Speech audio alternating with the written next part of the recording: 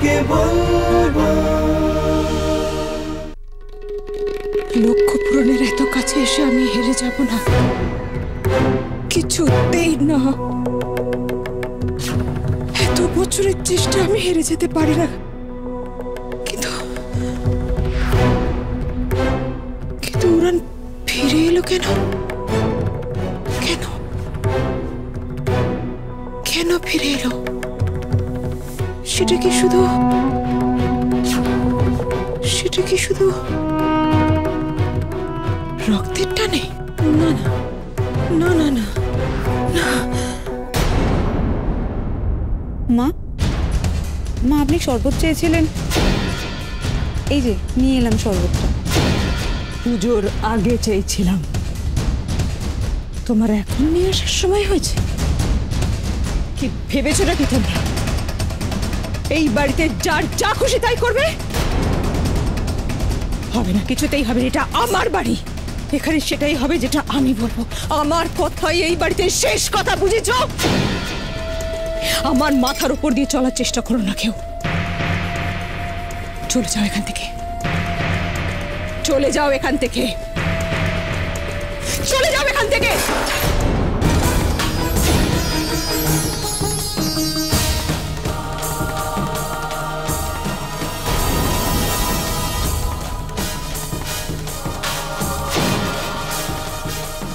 কি করে ভাঙলো?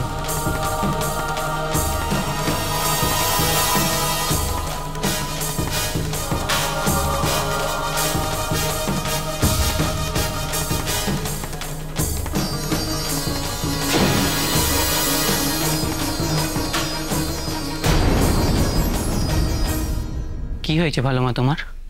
তুমি পুজোর জায়গা থেকে চলে এলে, তুমি কি রাগ করেছো ভালো মা? কথা বলছো না কেন? আমার চলে যাওয়া নিয়ে বাবা তোমায় কিছু বলেছে তাই না? কিন্তু তোমাকে আর কেউ কিছু বলবে না। আমি পার্টি থেকে চলে এসেছি আর সংকল্পতেও বসেছি বাবার সাথে। তুমি তো এটাই চেয়েছিলে আমি পুজোর সংকল্পতে বসি। আমাকে তো এই কারণেই হোম থেকে আনা হয়েছে। আমি তো সব করেছি। তুমি রাগ করছো কেন ভালো মা?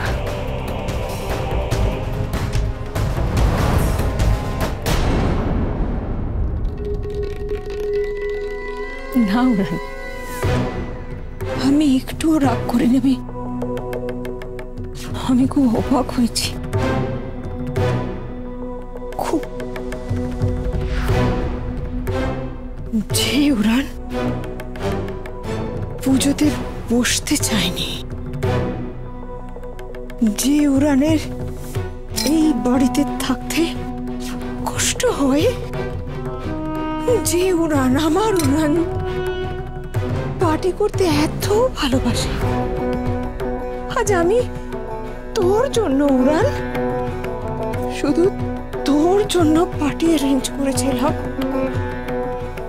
কিন্তু তুই চলে এলি। উড়ান আমি ভুল করেছি রে। আমারও এখন মনে হচ্ছে যে আমি তোর ভালো থাকার কথা ভেবে পার্টি অ্যারেঞ্জ করে আমি ভুল করেছি রে। বাড়ির সবার কাছে আছে আমি মিথ্যেবাদী হয়ে গেছি। না ভালো মা, তুমি তোমার ভালোর জন্য করেছিলে, এতে তোমার কি দোষ? আমিই তো রাজি হয়েছিলাম যেতে। তাহলে আরে ওরা তাহলে তুই চলে এলে কেন? আসলে আমার মনে হলো বাড়ি থেকে বেরিয়ে আসাটা আমার ঠিক হয়নি। আমাকে তো এখানে পুজোর জন্য আনা হয়েছে। তবে একটা তোমাকে কথা বলবো, আমি কিন্তু দেবী প্রসাদ চ্যাটার্জির জন্য এখানে আসিনি। আমি এসেছি অন্য কারোর জন্য। কার জন্য উড়ান? আমি যদি জান্নাতের নামটা বলি তাহলে ভালো মা কষ্ট পাবে। না না, আমি বলবো না। তোমার কথা ভেবে ফিরে এসেছি ভালো মা। আমি জানি তুই কার কথায় ফিরে এসেছিস, এও জানি তুই কার জন্য মিথ্যে বলছিস উড়ান। আমার পথের কাঁটা, ওটাকে তো উপড়ে ফেলতেই হবে।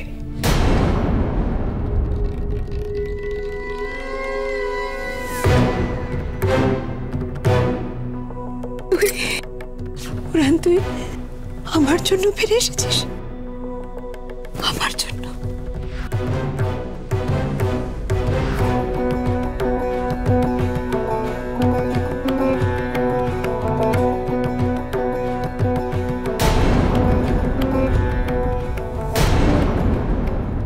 নাও নাও নাও, হা করো, হা করো।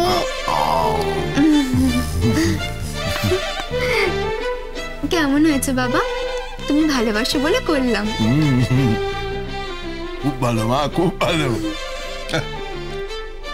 কতদিন পরে তোর হাতের ছোঁয়া রান্না খেলাম বলতো। হ্যাঁ, আরে জান্নাতের হাতের ছোঁয়া তো অমৃত। হ্যাঁ, অমনি না, আমি কিছু রান্না করলে সেটা অমৃত হয়ে যায়, তাহলে তোমাকে আরেকবার খেতে হবে। নাও, নাও। না বলবে না, হা করো। ওরে মা, তুই আমাদের কথা কত ভাবিস। হ্যাঁ, তোর মতো বাবা মায়ের কথা আর কোন সন্তান ভাই বলতো? দেখিস আল্লাহ তাআলা তোকে দয়া করবেন, সব সময় উনি তোর পাশে পাশে থাকবেন। হ্যাঁ, আমার কাছে তো তোমরাই আল্লাহ বাবা, তোমরা আমার পাশে থাকলেই হবে। সত্যি যদি সবসময় তোর পাশে থাকতে পারতাম।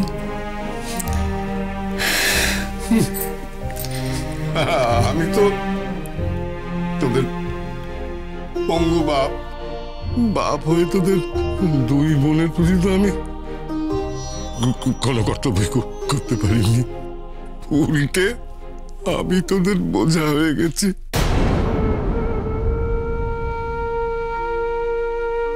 দেখেছো তো, তুমি আবার চোখের জল ফেলছো। মেয়েটা একদিনের জন্য ছুটিতে বাড়ি এলো, তুমি তো জানো ও তোমার চোখের জল কিছুতেই সহ্য করতে পারে না।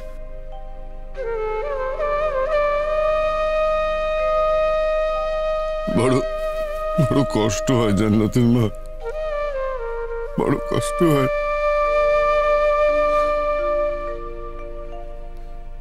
আমার এই মেয়েটার পড়াশোনায় কি মাথা, আমি তোর পড়ার খরচই জোগাড় করতে পারিনি। ওকে তো নিজেই সব ব্যবস্থা করতে হয়েছে এই পড়ার জন্য। আমার চোখের আড়ালে ওকে কত দূরে এগিয়ে থাকতে হচ্ছে।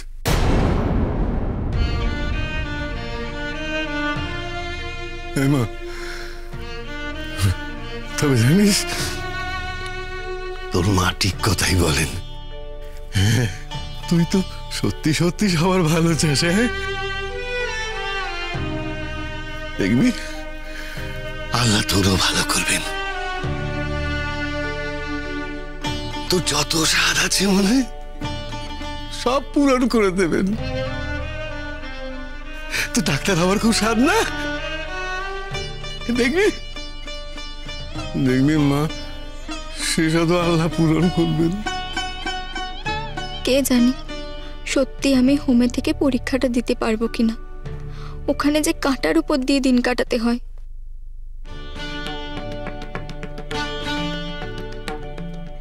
জান্নাত মা, এই কি ভাবছিস? হ্যাঁ,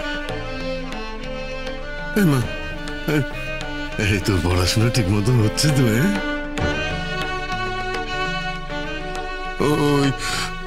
ওই যেখানে তুই থাকছিস পড়তে গিয়ে, সেখানে তোর কোনো কষ্ট হচ্ছে না তো?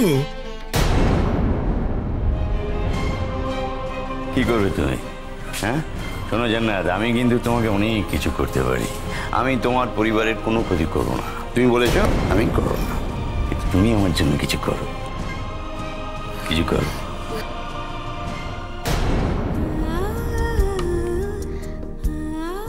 না বাবা, তোমাদের থেকে দূরে থাকতে হচ্ছে, এইটুকুই যা। ওখানে সবাই তোকে খুব ভালোবাসে না রে? হ্যাঁ বাবা, ওখানে সবাই আমাকে খুব ভালোবাসে, সবাই আমার বন্ধু। আচ্ছা, তোমার কোনো বন্ধু নেই? আছে, কিন্তু সেরকম নেই। আমাকে তোমার বন্ধু বানাবে?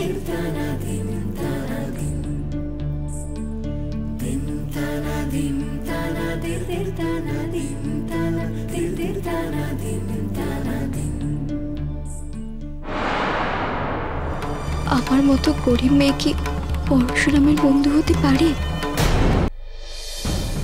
ভালো মা, শুধু তোমার জন্য না, এমন কেউ কেউ আছে যারা আমার ভালো চায়। যেমন মণিমালা, মেজ বৌদি, পিসিমা, এদের সবার জন্য আমি ফিরে এসেছি।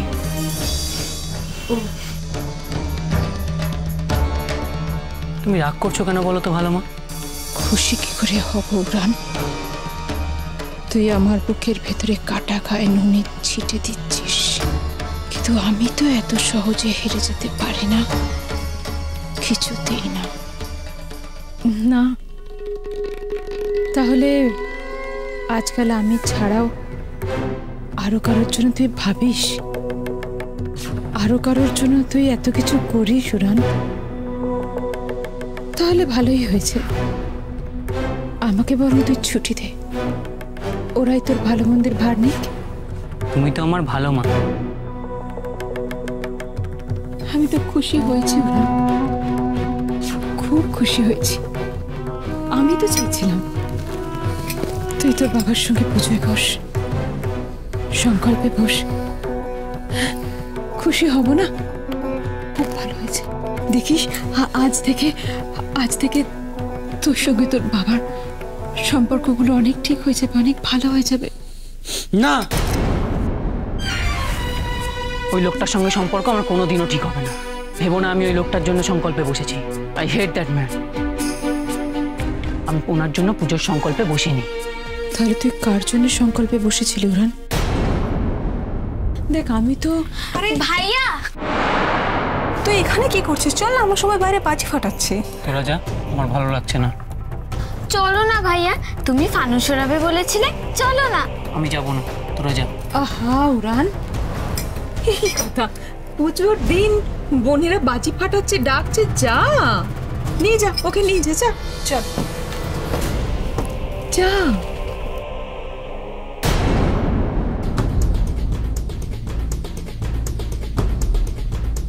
উড়ান পার্টি থেকে ফিরে এসেছে, পুজোর সংকল্পে বসেছে। জানি ওই মেয়েটার জন্য,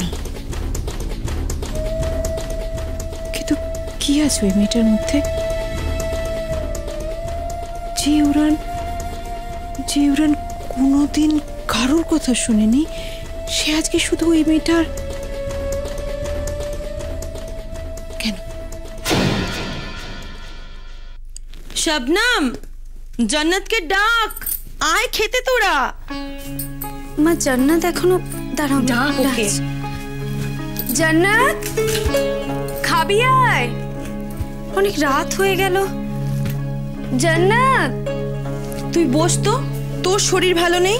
এই তো কত দেরি করে ফেললি বলতো। বস। বাবা তো ছাড়তেই চাইছিল না। বাবার আর কি দোষ, চাতক পাখির মতো বসেছিল তোকে দেখবে বলে, আর তুই কি না এসেই চলে গেলি ফুল সাজাতে। মানুষটা তোকে আর পেল কই? আবার আজকের রাতটা শেষ না হতে হতে কালকে তুই চলে যাবি।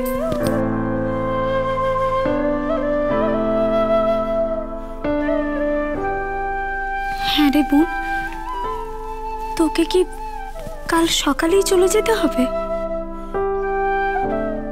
হ্যাঁ রে দিদি, একদিনের জন্য ছুটি পেয়েছি, এটাই অনেক। 6টা মাস কেটে গেলেই বাঁচি, কিভাবে যে দিনগুলো কাটছে। তোর বাবা তো জানে না, তোর বাবা জানে তুই পড়তে গেছিস। আসল কথাটা জানলে মানুষটাকে আমি আর বাঁচাতে পারবো না।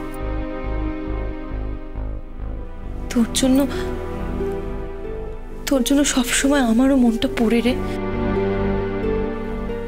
হ্যাঁ রে মা, তুই ওখানে ভালো আছিস তো? বল না আমায় জান্নাত, তোকে ওখানে কেউ দুঃখ কষ্ট দেয় না তো?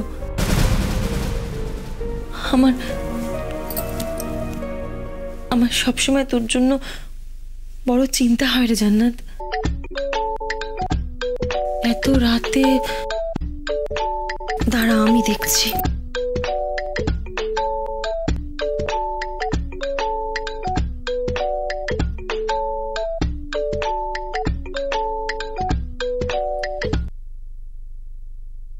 হ্যালো, কে বলছেন?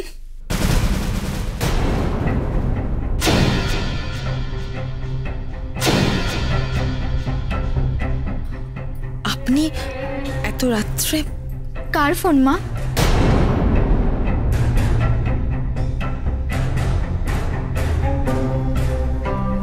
কে ফোন করেছে মা? কি হলো? আমার কথা শুনে তো কথা বন্ধ হয়ে গেল আপনার। এবার যা বলবো সেটা শুনলে তো দম বন্ধ হয়ে যাবে। মেয়েকে যে বাবার অসুখের নাম করে হোম থেকে নিয়ে এলেন, মেয়ে কি সারাদিন বাড়িতে ছিল? ছিল তো। মিথ্যা কথা বলছেন, ছিল না। শুনুন, আমার চোখটা না শকুনের চোখ, মানে সবাই বলে আর কি। মেয়েকে যে একটা গ্রাউন্ডে হোম থেকে তুলে নিয়ে এসে বাড়িতে অন্য কাজে পাঠিয়ে দিলেন। কেসটা আমি যদি ঠিক জায়গায় ঠুকে দিই, কোথায় যাবে জানেন? হ্যাঁ, 6 মাসের জেল, 6 বছরে গিয়ে ঠেকবে কোর্টে। তখন পারবেন তো মেয়েকে বাঁচাতে? কি হলো?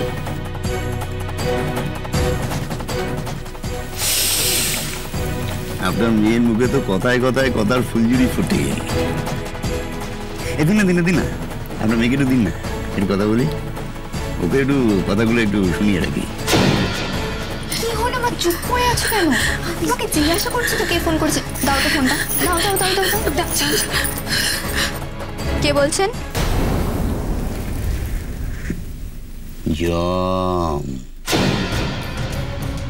জম বলছি রে। ভাবলাম অনেকক্ষণ তোর সঙ্গে কথা হয়নি, একটু কথা বলি।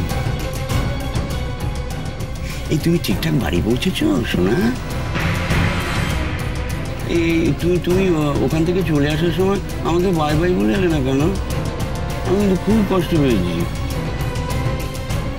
অবশ্য তুমি আর পালাবে কোথায়? যেখানেই যাও তোমাকে তো ঘুরে সেই আমার খাঁচাতেই আসতে হবে। আপনি কি বলতে চান বলুন তো?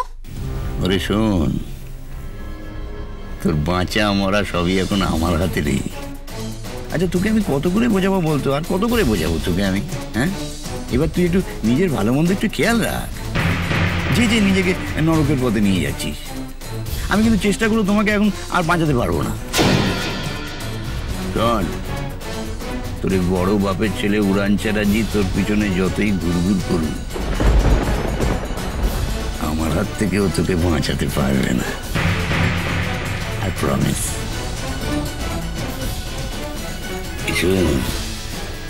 তুই যতই আমার থেকে দূরে যেতে চেষ্টা করবি না, ততই আমি তোকে না আমার কাছে নিয়ে আসবো।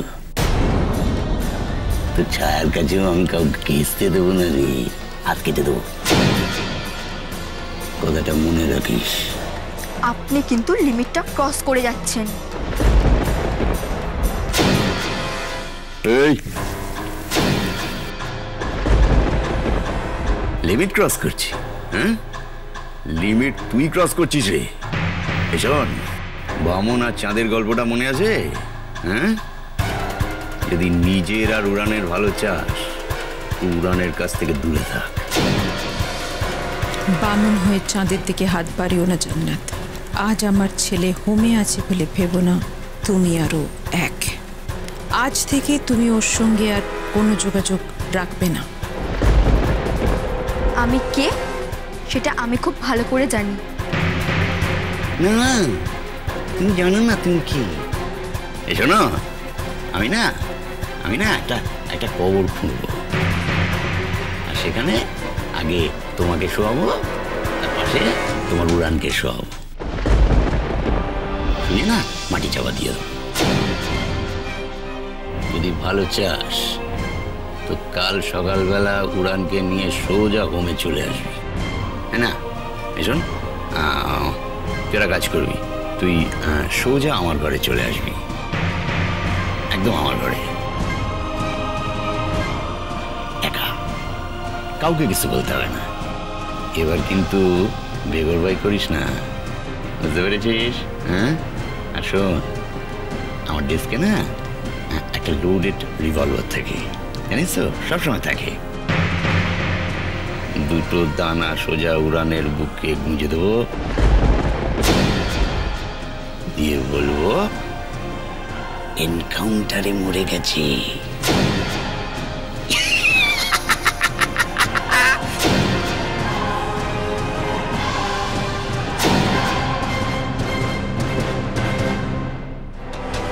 ওরা এখন কি করছে? ও ঠিক আছে তো?